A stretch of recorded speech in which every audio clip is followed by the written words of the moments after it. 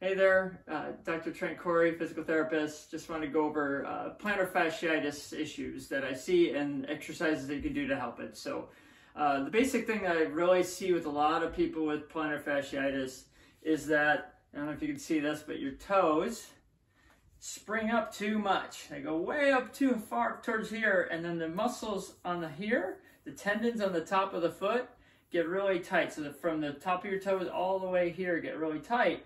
So all the tissue here pulls up, and then that creates more pull on the bottom of the tissue on the bottom of the foot, which creates more pull. Usually people have pain right in the heel, right here where all those tissues attach. There's 4 layers of muscle and a bunch of fascia that attach into there. So what's important is that we try to help restore the balance of those muscles tight on the top and help slacken this tissue on the bottom. So one of the first things I have people do is actually pull their toes down and just kind of work in here. And you could cross your leg like I am and just kind of cross it. You see that okay?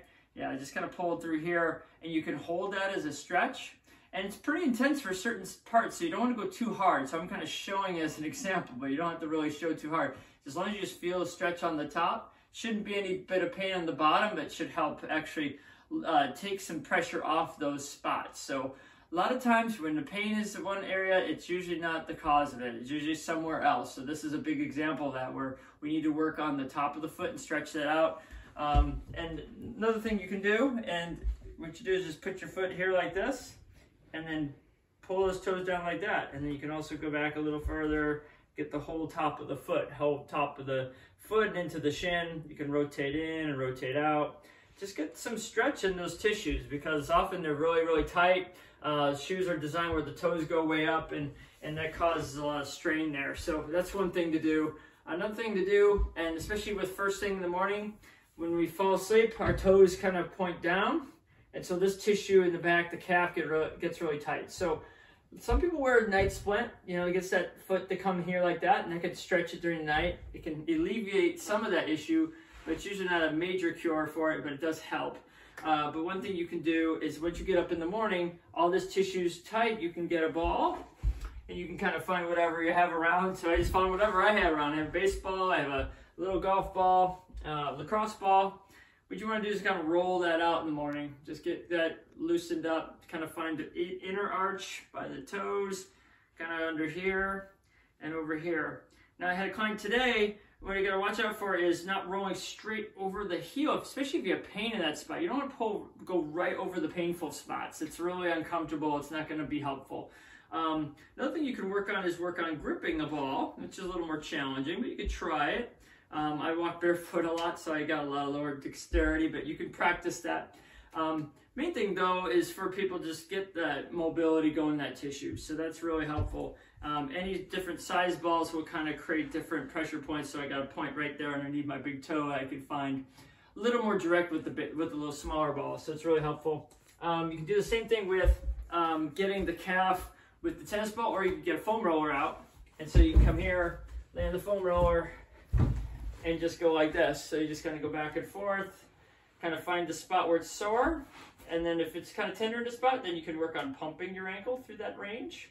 Or you can go in and out, just kind of get it loosened up. Really important to get mobility in those calves and just help that loosen up. And so that'll be really helpful as you get that going, because you're trying to encourage blood flow to that spot. And if you don't have blood flow to that spot, the body can't really heal so well. So important to get all that loosened up. And that'll help you get moving first thing in the morning. You may want to just give yourself a little self-massage in the calf and the shins. And then also bringing out your foot. So, like I told you about pointing down, you can also just kind of back and forth and just kind of spend about 30 seconds to a minute or so each morning. It will help you to get moving a lot better, okay?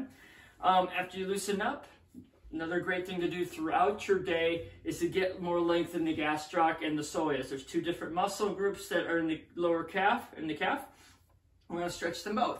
So what we do is find a wall, very simply. Kind of go to the wall. I'll show you like this against here. You don't have to push hard against something, but what you want to make sure is that your foot points back, and then hopefully you can see that my back knee is straight and pointing straight towards the wall. And then I lean into the wall and hold that position. You just get a nice stretch there. Okay, hold that for at least probably 30 seconds to at least a minute or more. I like people to say go for a minute if it feels fine, and then go longer if you can, up to 2 minutes or even longer. Some research is saying even 3 to 5 minutes would be a good amount of time. Okay, so that's with knees straight. Another one, I'll show you from the side because I don't know how well you saw that there, but you could also do the soleus, which is, you know, knees. This is knee straight. You also do knee bent. So make sure that toe is pointed straight ahead. Bend that knee and then keep that heel down. You want to see that heel come up. You want to hold it like this. Bend and then hold that stretch like that. It should feel stretched lower down, like right in here. But it's important for all that tissue to get mobile, and that'll help all this length to get a little bit better along the whole back here. So you're not creating a tender spot right in that spot where the tissues are pulling too hard. Okay, so those are pretty much the primary ones to work on right now. There are some other stretches that we could be done, and there's a bunch of things that we need to do in terms of footwear. I brought in my correct toes just as an example. You know, these are toe spreaders that you can kind of put between your toes. And a lot of feet are shaped like the shoes that they're wearing, and they come to a point. And what this helps is to distribute that load, and that's what's happening on the bottom of the foot. There's usually some sort of point that's getting too much pressure on an area, so we need to make sure we kind of splay that out. This is an adaptative thing that takes months to years often for people to get it shift and change, and it's taken me many years to get the shift. But I've had many clients as well who've went to the correct toes and also went to a shoe like the Xtra, and these are my shoes, that have a wider toe box, and that splays out the foot and gives a lot more room for your foot to move the way it naturally should, and that allows for less strain in the plantar fascia and the tissues in the bottom of the foot. And so those are some keys. There's also metatarsal pads that usually are put right about this spot on the foot, which also is like taking off that pressure. It's putting pressure here to take the pressures off those hot spots. And so all these types of things are really helpful things to improve you know, the pain, and to help to encourage the healing that's going on when someone has this heel pain and that issue. So take a look at these, give me some advice, or give me some you know, feedback on how these things have helped you, and I wish you the best with your plantar fascia issues. Thanks.